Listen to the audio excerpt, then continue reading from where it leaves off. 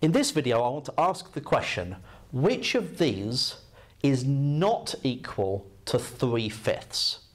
Okay, so which of these four fractions is not equal to 3/5? So we're recognizing that symbol is not equal to. Now, if I said do this without your calculator, then you could use your tools of simplifying fractions and cancelling fractions down, which is a technique that we'll learn later on and cover later on. So once you've covered that, or if you're confident with doing now, you might want to have a go at that.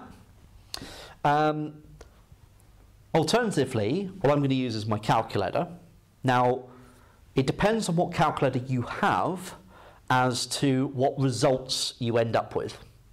So if you're using a basic calculator and not a scientific calculator, it may well not give you a fraction.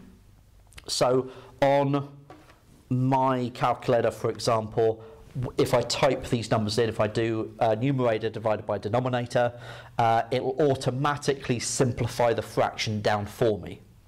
And so I will be able to make very quick work of this.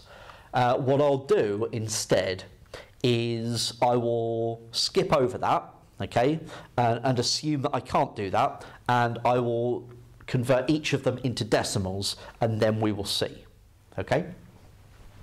So, 3/5, let's first of all convert that into a decimal, and that's 0.6.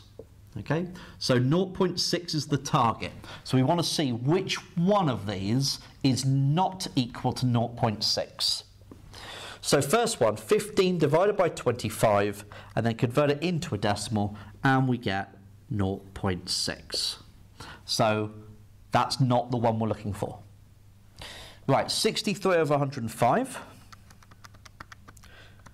is 0.6. So that's not the one we're looking for.